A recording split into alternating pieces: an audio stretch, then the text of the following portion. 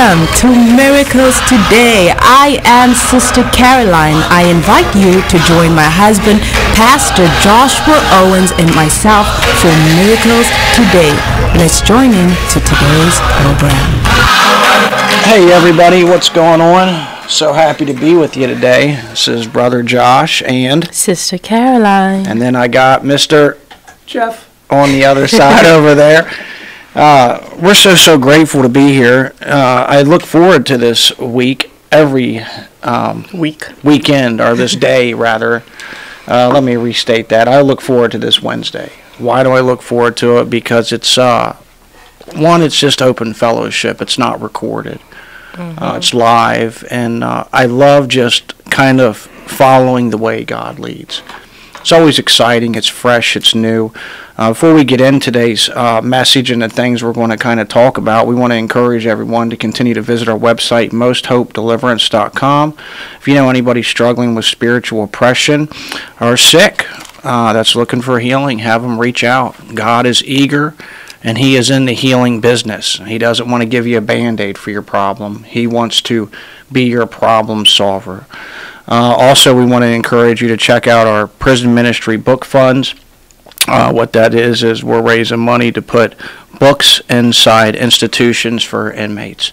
And it's a really great program there that we've kind of took over because so far we've been able to put, I think, 384 books inside institutions. So that's really great. And then let me say a couple other things before we begin for our listeners.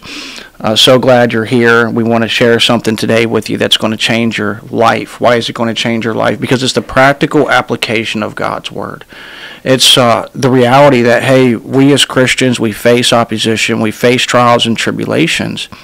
But we need to really learn what the Word says so we can apply it properly within our life so we can achieve complete success and victory as the Word says.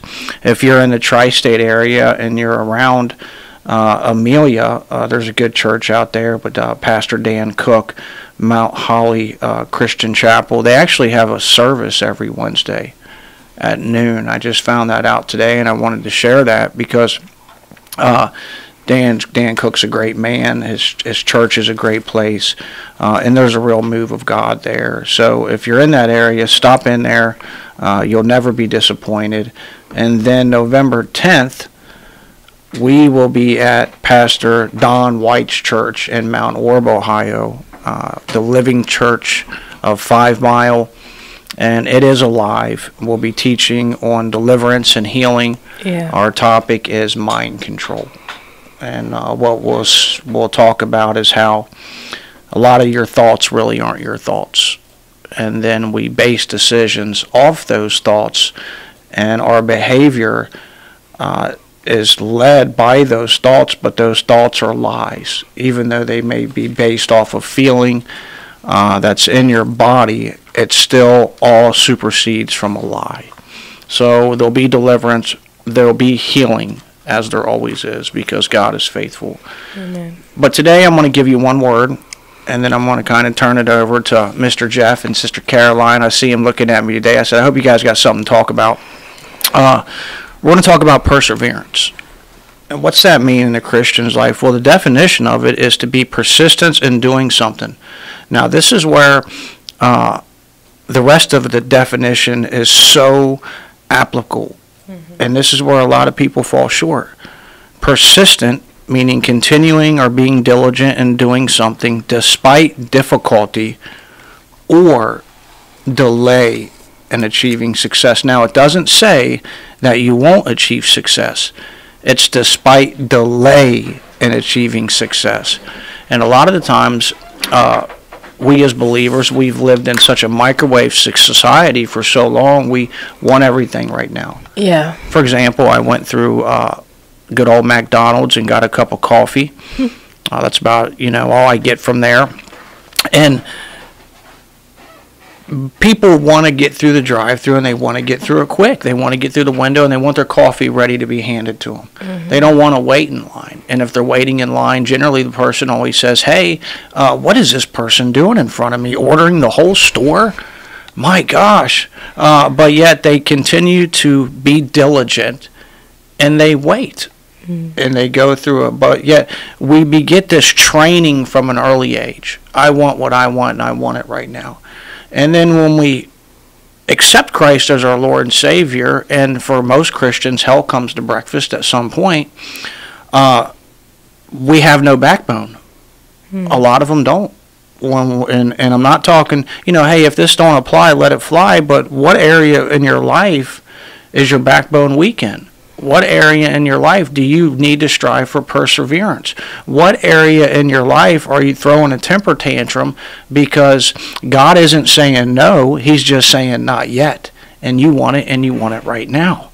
Now remember, again, it's continuing persistence in doing something, so you're going to continue to strive towards the mark or press towards the mark, your higher calling.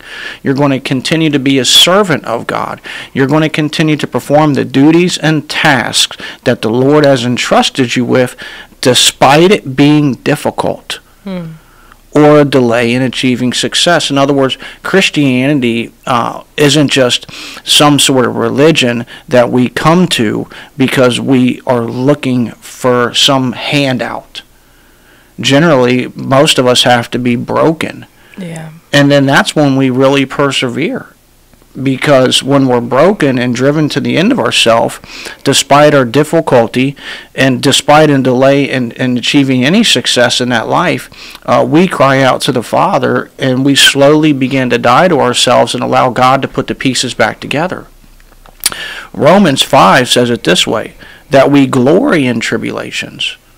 Do you hear that? Do you hear what I'm saying here? We glory in tribulations. Tribulation is a trial. A trial is something that causes a difficulty in your life. It causes, for a lack of a better word, it's a headache. Yeah. But now the Bible tells us to be thankful in all things. So the quickest way to get through your trial is to be grateful and thankful in that time of trials and tribulation, because it's a time of refining and a time of testing. But we have to know that tribulation works patience, patience experience, and experience hope. And hope makes us not ashamed, because the love of God is shed our blood in the Holy Ghost, which is given unto us. In other words, we have to understand that, hey, after we go through these things, we develop an attitude of gratitude, and despite difficulty or delay in achieving success. Because we ultimately know that if God is for us, who can be against us? No one. No, no one. We're not quitting at the first sign of failure. I'm guilty. Things don't happen the way they should happen, and then I'm on my knees crying out to the Lord, oh Lord, Lord, I need you to supply this. I need you to do this. What's going on? What's happening here? But the Bible says that God will supply my every need according to his riches and glory. If I really believe that and trust him, I won't be reminding him of my needs, because he already knows. Yeah. And I'll continue to focus on being about my Father's business, which is to press towards the mark of a higher calling. It's to seek the Lord in his strength. It's to seek his presence continually. It's to understand that after we have done the will of God, we will receive the promise. What are these promises? Well, what are the promises of God? Well, we could talk about promises all day long. If I'm for you, who can be against you? My strength is made perfect in your weakness. Call upon me, and I'll show you great and mighty things. Behold, he's given us authority. Now, these are all promises, but we also know that his word doesn't come back void. Yes. So when we're talking about pressing in and not folding up like a cheap tent under the pressures of life and trials and tribulations, we're talking about persevering. That's a big thing in people's life. Is your marriage going through a stress and strain? Is you having problems at your job? Are you not where you want to be? Or did you just come off drugs? What is it? We can't quit at the first sign of failure, because as long as we fail and we fail forward, we're not failing at all. Do you understand? We're just learning and understanding, hey, this isn't working. Yeah. We learn from our failures, so in essence, it's not a failure. It's only a failure if we stop at the first sign of a block, a roadblock. And I think somebody once said that it isn't a setback isn't a setback, it's a setup for success. That isn't a stumbling block in your path, it's a stepping stone to get you over that hurdle. I like that. Yeah, I like that too. But you would never view that stumbling block or that setback as a setup for success or a stepping stone if you don't have an attitude of gratitude and continue to be persevering in your everyday actions with the Father. Go ahead, you got some? Well, I was just going to say that it's really about perspective. How are you? What angle are you looking at this problem from? Yeah. Are you looking at it from God's perspective, or are you looking at it from yours? And if you're looking at it from yours, there's a really good chance you could be in error. That's true. Ain't that the truth? I lived a lot of, and I still struggle sometimes. And I'm just being honest. Why? Because it's important to be transparent. If somebody, always tells me, hey, I've got it all together, those are red flags. That generally they don't have it all together. But I'm still learning to get out of my own perspective and trust in God. For example, I was praying for something, and I'd been praying for it. And then I heard somebody said, hey, man, God says he'll supply your every need. And I said, yeah. And they said, well, do you not think that he knows what you need?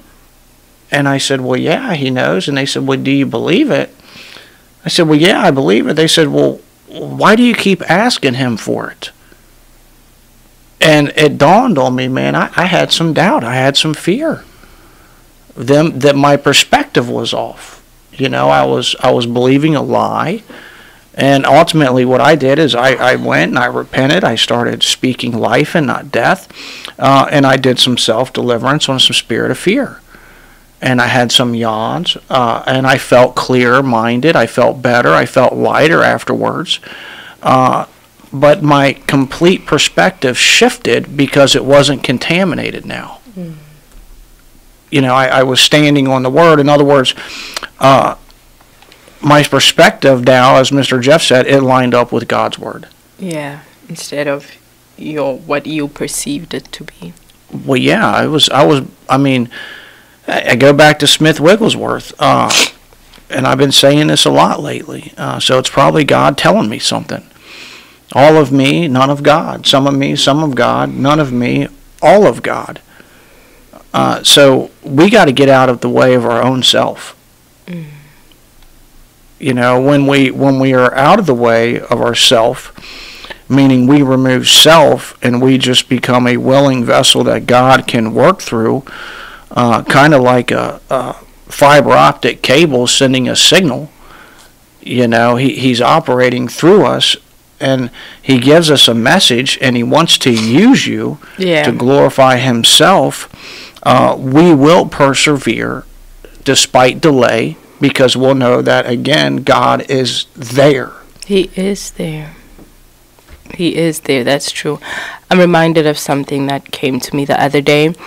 And this says that, remember that when we lose our lives for the sake of Jesus, we find his life.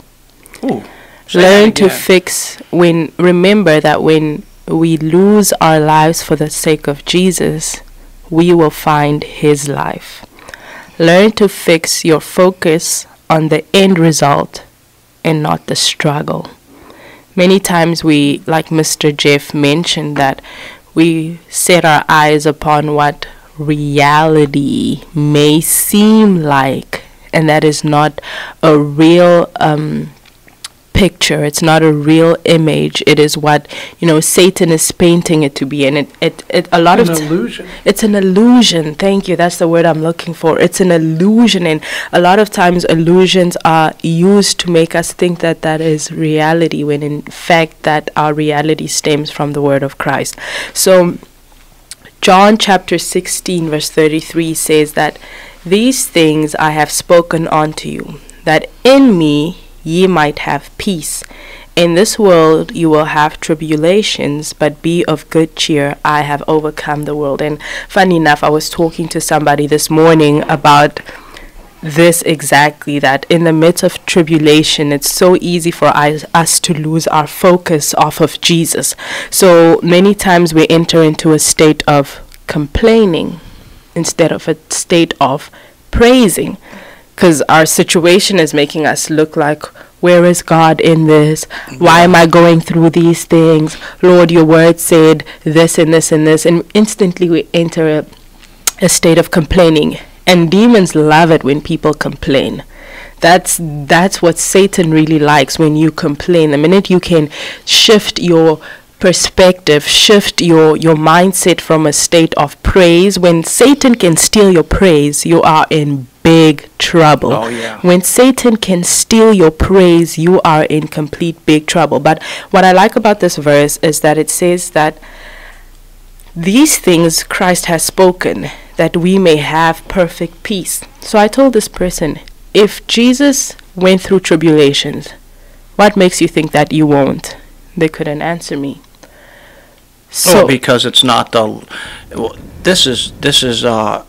it's not the lie that most people's been sold. Most people's been sold a bill of goods for Christianity that's false. Hey, just come to the altar and get saved and everything's better. Oh, your kids will be better, your husband will be better, your wife will be better, dinner will be better, your laundry will be done, you'll drive a new car. And none of that's generally not what happens. You had a whole list there, but really the only thing that is better is you're better. Yeah. That's 100% true. Yeah. That's 100% true. And it's not a question of if I will face tribulations, it's when I face it, because Jesus said you will face it, but be of good cheer and courage, because he overcame it. That is our guarantee that we indeed will overcome it. So that already is our encouragement that I'm not going to be complaining. If God breathed his breath in me, right? I'm alive today. I am breathing. My body is working. I'm breathing. That means the God who knows the very hair on my head, the God who put breath in me, surely he knows what's happening in this situation. But what I like about that verse is that he says, he encourages us to have peace. So how do you have peace in the midst of tribulation? Well, Isaiah 26 answers this. It says, thou, meaning God, will keep him in perfect peace whose mind is stayed on him, because he trusts in him. So you can only have this peace in your tribulation if your mind is stayed on Christ. If your mind is not stayed on Christ, you won't have peace. You're in chaos. So that's, again, you see the example of Peter when he was walking on water, right? His mind was stayed on Christ. He had peace. The minute he shifted his eyes, he started sinking. He's looking at his kids, looking at his finances, looking at his car, looking at the bills. Yes, what reality was seeming the storms, the illusion. Yeah, he said he could see the wind. Right? I don't know about you, but I've never been able to see the wind. I mean, I see the movement of it, but I've never seen it. Yeah. So now we see here. So God is guaranteeing that we can only have peace if our mind is stayed on him. So if my thoughts are racing the entire day of this tribulation that's happening, indeed that tribulation is going to overcome me and really rail me in and suck me in, because my mind is not stayed on Christ. But if I know, like the same way when Jesus faced temptation, when Satan said, hey, turn this rock into bread, right? Jesus knew that, man, I am the Son of God. Man, God said I'm going to be the king of the universe. He didn't start engaging with the enemy like, wait, man, why don't I have bread? Where are these angels? He didn't give into that. He stood on the perfect word of God. That is what we also supposed to do. And perseverance is so important, because I like this little phase, and I'll leave it here before Josh takes over again. No, good. Keep going. You guys shoot, I'm learning here. This is great. One key to overcoming tribulations is persistence. Persistence breaks resistance. Oh, that's good. Say that again. Persistence breaks resistance. That's good. And this is in for any part of my life. I'll start with, if somebody goes to the gym, they don't start by going to lift up 100 pounds on the first day, I did right? that. No, You're probably going to get an injury, aren't you? I did. You'd pull a muscle, or you'd do something, right? Because you just went on it. But somebody who understands that what they are trying to accomplish, and they take it step by step, right? Persistence, 5 pounds, 10 pounds, 15, and so it goes forth. And eventually that resistance is broken, okay? So same thing, if I'm struggling in my prayer life, I can't give into the struggle and just say, oh, it's never going to work, and give up. But me persisting in it, saying, okay, I'm going to wake up. I'm going to set an alarm. 5 minutes today. Tomorrow, 10 minutes. The next day, 20 minutes. You're breaking that strength. Resistance. Exactly. You're building strength in order to break that is resisting you. So in order to break that attack from the enemy, to break that thing that's, really keeping us, even in the midst of the storm, in a place of being down and being complaining, that can only be broken by persistence. Am I pressing in? Am I really being... Yeah, but I don't want to press in. I just want God to take it from me. That's a lot of our prayers, is it not? I mean, that's the number one thing. I'm praying for God to take all these problems from me. Well, first, you won't let them go. And secondly, you don't want to do nothing about them. Yeah. Let me ask a question to both of you. If you are praying this morning, maybe your prayer was, Lord, make me more patient. What's going to happen? You'll come into circumstances where it's going to be tested. Right. So when I prayed, Lord, make me more patient, because God is faithful, He answered my prayer. It's not necessarily that, patience is just going to fall like a big drop from heaven, boom, I'm patient. In a gift box. Right, in a gift box, saying, hey, this is for Caroline, patience, open it. Yeah, that's the bill of goods that we've been sold. But what's going to happen is, trust me, when I walk out of my door and I'm in the grocery line, for some reason that day the queue is extra long. It's a long line, an hour. Am I going to be patient? Am I going to do that I asked for this morning? Because when I prayed, best believe God answered me. So now if I'm able to push, persist, break through that resistance that's trying to resist me being patient, if I'm able to overcome that, I've passed the test. I've now become patient. But if not, guess what? I'm going to run another lap around the mountain. We'll even avoid it. Because if we go into a store and we see a long line, I'm going over to Walmart instead of Kroger or whatever. Well, that sounds like most people's lives and in their problems. Instead of facing the problem and dealing with self, we avoid it, compartmentalize it, and then wonder why our kids have issues or we have issues or illnesses later in life. If you packed away the hurt from a bad marriage and you've never faced it, you'll have wounds on your soul, and we've talked about this before in many lessons here. Later on in life, it'll eat you alive. You'll be triggered and you'll do these things, but if you just look in the mirror and face it with the perfect Word of God, which is the perfect law of liberty, the instructions of righteousness, and we're persistent despite difficulty or opposition, we'll know as we develop the mind of Christ, being transformed by the renewing of our mind, that perseverance, it's almost an attribute of ours. Because we're not stopping at the first sign of failure. We're pressing in despite little success. But remember, little success is still success. That is so true. That is really true. Another thing when we look at perseverance is, where does our value lie? Okay? Anytime our values are set on the things of this world, we are always bound to fail. Okay? Yeah. Every time, especially when a storm comes, that storm is going to get you if your value is set on the things of this world. So if we look at Job in the Bible, why was Job? Why was he able to persevere? Because firstly, the enemy thought that Job's value was in the material things that he was given, right? Yeah, he His thought blessings. he loved God because he had all these blessings. Because he had all these things. So Satan's like, okay, let me attack that he valued, right? Even though Job said, the thing I feared the most came upon me, but we see that Job's value was not in the material things, because the minute that was tested, the minute that was stripped away from him, he fell and said, naked I came, naked I will return naked I came from my mother's womb, naked I will return. The Lord gives and the Lord takes. Blessed be the name of the Lord. Let me ask you a question, not to interrupt you. I apologize.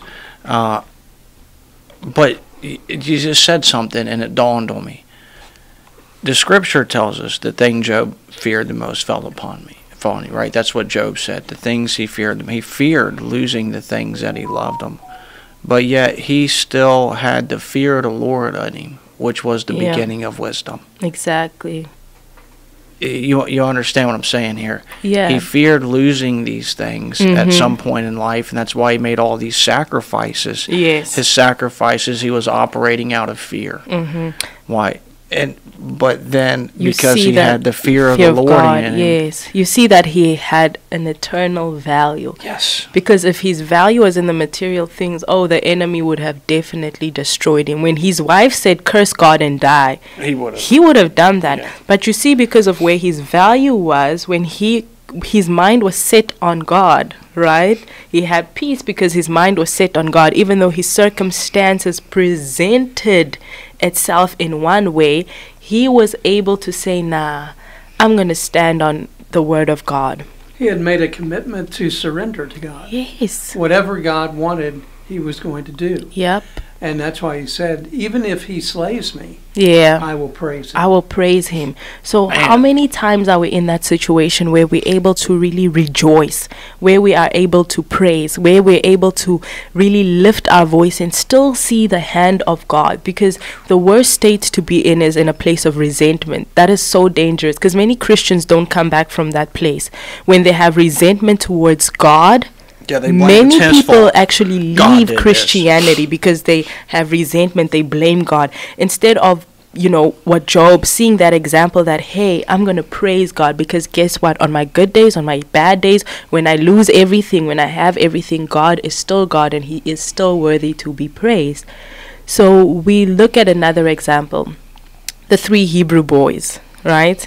I love the story so much. Yep, Shadrach, Meshach, and Abednego. Yeah. I love it so much because these guys said that, hey, when they were going to be thrown in the fire, they said that, our God will save us. But even if he does not, we are still going to praise him. How many of us really have that mindset? How many of us really have that perspective to say that on my last breath, even if I'm on the last straw, if I've given everything and everything has been stripped away from me, am I still going to see God for who he is? Or is my perspective of God conditional to my situation? Would you make a decision to do that for someone you did not know? Oh. Well, I'm going to be honest with you, 100% on it, because I believe in it. Why do I believe in it? Well, the same reason I tell people, stupid things that I've done. So 1, they'll kind of open up, and 2, they'll see that, hey, learn from my mistakes. Don't be a hard head, like Brother Josh over here. But I'm going to be honest with you, no. And when I said that, would you do that for someone you did not know? I'm talking about relationship with God. If you don't know God, then you're not going to respond the same way. You're going to say, "Don't take away my cattle and my house and all that." He would be resentful. Okay, but if you know God and know that God has a purpose for you in the midst of everything, it doesn't matter about everything. Because in the end time of it, it's going to turn out well. It is going to turn out well. And that's where you really see, I think, one of the realizations that I've really come to this year is that, you can take the world, there's a song that says, you can have it all, but give me Jesus. You can have everything, but give me Jesus. Because if you take everything away from me and I have Jesus, guess what? I have everything. Yes, you do. I have everything. Leave me alone with Jesus. So you can really take everything, but leave me alone with Jesus. And another way to persevere is always remember what God has done for us. Okay? If God sustained me last year, if God sustained me a month ago, I didn't know 2 years ago I would be sitting here, but it's because of His mercy and grace.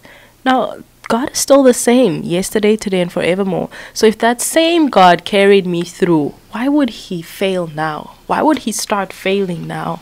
He won't. No. He won't. So at all times it says that I should always give thanks. I should always rejoice. The next time, this is for someone listening, the next time you are hit with the storm of life, with something that's just unexpected, that just completely put you in a state of, I don't even know what to do, I want to encourage you to rejoice. And this next song that we are about to play, pay attention to the words. Pay attention that it doesn't matter our fears, it doesn't matter our trials, our tribulations. None of what we're going through is even worthy or even comes close to who God is. What's going on, everybody? We're back. We are back. Man, what an amazing song. I know. She says that even our greatest fears, our greatest trouble is not worthy to be compared to the glory of God. How beautiful is that? It's a great song, man. I don't even know what to say. The definition of glory is the manifested presence of God. Ooh, when you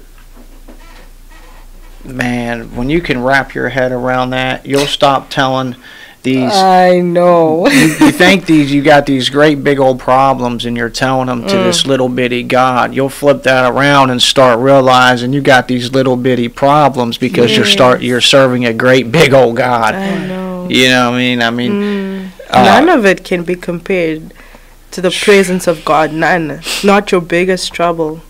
Nothing. It's just, I don't even know what to say. No, wow. I was good. I was like, man, as soon as you turned on, I'm like, man. And I'm sitting here looking at these notes. It says Romans 12:12, rejoice in hope, be patient in tribulation.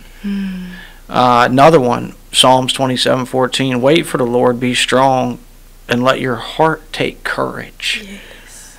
Why would our heart take courage? Wait on the Lord. Why? Man, because of the glory of God in our life and moving in and through you. Yeah. It isn't just, as Mr. Jeff said, because of the manifest presence of Him within your life. What's that scripture? Is there anything too hard for God?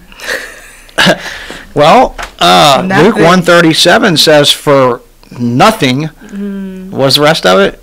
Shall be impossible with who? God. Ephesians 3:20 tells us that He is able to do what? Exceedingly. Go ahead, finish abundantly, it. Come on, finish above all that we can think. Tell them again. Ask exceedingly abundantly above all. Above what? Above all. Above all. Oh. All. But I can think. That would be everything, right? Above all that you can think or imagine. So even your greatest imagination cannot compare to what God. Man, I got an imagination. Exactly. You know what I mean? But what's really neat about that is, and also encouraging, and why the Bible puts so much emphasis on us taking courage during these times of tribulations and storms, is that because of who God is, because of how sovereign He is and how self-sufficient He is, right? God is not sitting there being surprised about the events that have taken place in your day. Is this making sense? God is not there like, oh my word, that just happened to Josh. Hey guys, what are we going to do? What are we going to do? No. He knows exactly. Yeah, that's me. What are we going to do? Oh my God. So God it's already done. It's already done. He knows it. He knows the end. at the beginning, he already knows the end of it. He knows how it's going to work. And it says that God works everything out for the good of those who love him, who have been called according to his purpose. But you know what's neat is, even though he knows it, we still have free will. And we can choose to stay there in that spot and get beat up by the enemy for a second, a minute, an hour, or 1,000 days. Yeah. We have that choice. Yeah. But if we just rejoice and know that he is really God. And many times, if we look at the problems that we're facing in life, the things, that's why that song, the first time I heard it, right, it really brought me to the reality that, oh my word, none of my problems can amount. The moment even sometimes when we enter into, worship has nothing to do with us. Nothing to do with us. Worship is all about God's holiness. Man, this life don't even have nothing to do with us, but God and his mercies, and that while we were yet sinners, still died for us. So think about this. If I go to God, right, if I'm worshiping, because remember, we have thanksgiving, we have praise, and we have worship, right? Thanksgiving is all about, what God has done, his goodness, okay? That's why I said enter into his courts with thanksgiving and into his gates with praise. Praise is all about God's greatness, but worship is all about God's holiness. So when I go to worship, hey, guess what? My bills don't, in that moment, it's not about my bills. It's not about nothing. It's not about my feelings. It's not about who, Auntie Jackie and Aunt Susie and all these people who've hurt me. In that moment, it is all about God. Guess what? Because in heaven, it even breaks down how the elders cast their crowns, singing, holy, holy, holy is the Lord God Almighty. It is all about God's holiness. That's why the Bible says that God is seeking those who will worship him in spirit and in truth. So think about this. If you're seeking for something, what does that mean? It's rare, right? You only seek for what's rare. You're seeking means you're trying to find something. Hey, I'm looking for something. I can't find it. So if it's saying that God is seeking those who will worship him in spirit and in truth, that means that it's rare. Yeah, he's searching it out. He's searching, man, who will really worship me for me. So again, that changes everything again. Knowing that God holds my life in his hands. His promises are yes and amen. He works everything out for my good. When I come to him, I'm not going to spend the rest of my life reminding him, hey, God, please do this for me. Please do this for me. Please do this for me. Please do this for me. Please do. I'm going to say, Lord, thank you. I'm going to praise him, and I'm going to just worship him. Because let's be realistic here, right?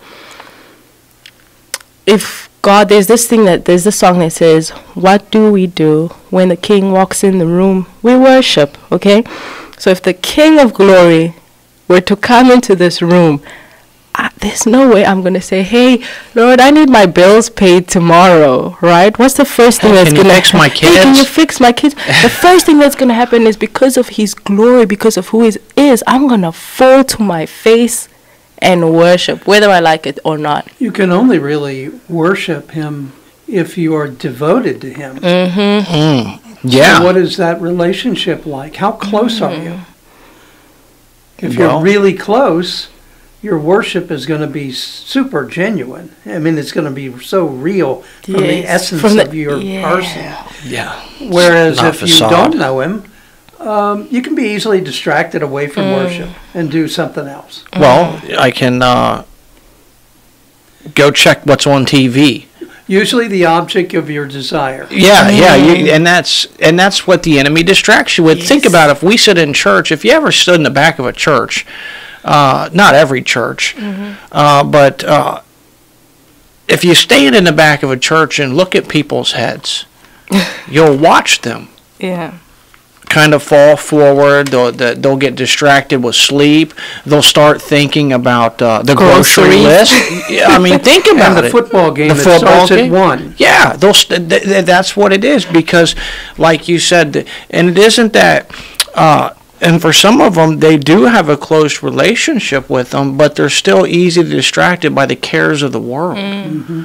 They love the Lord, and they're driving. Some of them, they just don't understand that, hey, there's spirits that's going to distract us. Yeah, to take the focus again. It's all about taking the focus off of God and onto our own things. Think about how many times, we've come into the presence of God, and there's just so many things going on your mind.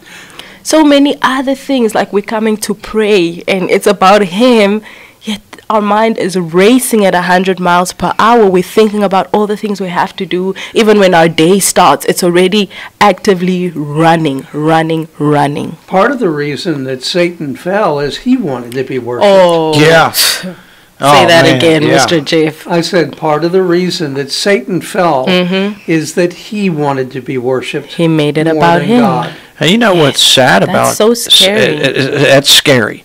But this is what's sad about the world, is the creation is so beautiful, but yet friendship with the world and those who worship the enemy worship the world. Those who worship Satan, they worship the world and the things in it. And I'm not talking about the how beautiful the sky looks or anything like that, but the enemy. He wanted to be worshipped so bad that he became the god of this world. And God created all these things, but we're not supposed to worship trees and sunsets and rocks and crystals and any of these things. We're supposed to worship the Father. Yes. It isn't this crystal or this rock or this tree that's going to bring you good energy or ward off evil spirits. It's only the one true God, the living God, Jesus the Christ. The Lamb that was slain for the foundation of the world. That's the only thing that is to be our protector and provider. Nowhere in the Bible does it says, hey, worship these things and I'll protect you. They'll protect you. Yeah, and you know what the funny thing about that is that even these things that they are worshiping, right? Yeah. The sun, the moon, the trees. Manifesting. Those sun things. Gazing. Do you know who those things praise? The Satan. No. So let me rephrase it, okay? People come and they worship the mountains, right? Yet the Bible in Psalms tells you that the mountains clap their hands to God. So even these things that we are worshiping, right? It says that the entire creation praises God. Entire creation itself reflects who God is. It reflects His greatness. It says that in His hands are the depths of the places of the earth. The strength of the hills is His also. The sea is His, He made it, and His hands formed the dry land. Oh, come, let us worship and bow down. Let us kneel before the Lord our Maker. For He is our God, and we are His people, and the pasture of His pasture, and the sheep of His hands. To this day, if you will hear His voice, harden not your heart, as in the provocation, and as in the day of temptation in the wilderness. So we are reminded, and I love the book of Psalms so much, because it's just a constant reminder how everything points to God, and everything was made for Him and to Him and through Him, as the book of Acts says, for His glory. Philippians 3:14, because of these things, we're supposed to press towards the mark, press towards the goal for the prize of our higher calling. We're supposed to strive and press in. We're supposed to persevere, even though we may have difficulty or little success in doing these things. Remember, little success is still success, and we come to God just as we are. And if we keep pressing in and we keep persevering, we keep pressing and keep learning who God is, these things that we so easily are distracted by will fall by the wayside. And God will begin to take first place and precedence within our lives, and we'll worship Him in our trials and tribulations, knowing that, like we've said earlier, there is no greater. There is no greater. The manifested presence of God within our lives. We're talking about the Father, Jesus the Christ, or the Holy Spirit, the Trinity. We're talking about this. There's nothing greater. There's nothing greater. There's nothing greater. Again, your biggest problem is not greater. It's not a problem. So it's not a problem. It's not a problem. So will I praise or will I complain? Will I rejoice or will I frown? Will I have faith or will I fear? Because God, the word says that there's this song, I love songs. If the rocks cry out in silence, so will I. Never let anything hold your praise. And before Mr. Jeff and Pastor Josh wrap it up here, I'm just so happy to share this with you. Psalm 148 verse 3 says, "Praise ye him, sun and moon, praise him, all ye stars of light. Praise him, ye heavens of heavens, and ye waters that be above the heavens. Let them praise the name of the Lord, for he commanded, and they were created. He hath also established them for ever and ever. He has made a decree which shall come to pass. Praise the Lord from the earth, ye dragons and all ye deeps, fire and hail, snow and vapor, stormy wind fulfilling his word, mountains and hills, fruitful trees and all the cedars, beasts and all cattle, creeping things and flying fowl, kings of the earth and all people, princes and all judges of the earth. Praise the name of the Lord." Amen. Praise God. I mean, you could end a sermon like that, man. that was just amazing, man. It came to me. She made that whole list of things that were there. Yep. Which is greater to worship? The things or the one who made them? Yeah. Man, because even the things are praising the one who made them. Right. Even they know better. Even they know better. Everybody, Oh, my word. When I was in the world, I was always trying to cut out the middleman, as they say, and go to the source because I could get a better deal. Hey, this is what the Father gives us, man. He is the source, man, and he's got a way better deal for you. I mean, but it costed his son his life, and it's going to cost you some things, but nothing. I mean, this is quantity, or quality, I'm sorry, not quantity. He's got the quality. And, I mean, the neat thing about it is that your eye hath not seen, nor has your ear heard, nor has it entered your heart the things that he's got prepared for you. He loves you. James 1:12 tells us, "Blessed is the man who remains steadfast, unmovable, under trial. For when he has stood the test, he will receive the crown of life." So right there again, we're going to be tested, which God has promised to those who love him. Galatians 6:9, "Let us not grow weary of doing good, for in due season we will reap if we do not give up." Here's these precious promises, this encouragement of God's word. Let us just praise him in the time of trials and tribulation. He is the most hope. It is. In our time of need. He is our all in all. What do they say? El Shaddai, the Alpha and Omega, the beginning and the end, the one that was, the one that is, the one that is to come. He is the all in all, the apple of your eye, the chocolate in your chip. We will abandon it all for the sake I mean, he knows it all. He sees it all. Why not trust him? Well, Lamentations tells us God this. The steadfast love of the Lord never ceases. His mercies never come to an end. They are new every morning. Great is your faithfulness. The Lord is my portion, says my soul. Therefore, I will hope in him. Read that again. Of the Father, and we are the body. Man, it's good, isn't it? It's good. Man. It makes me smile. The steadfast, unmovable, uncompromising, unshakable love of the Lord never ceases. It never stops. It's unending.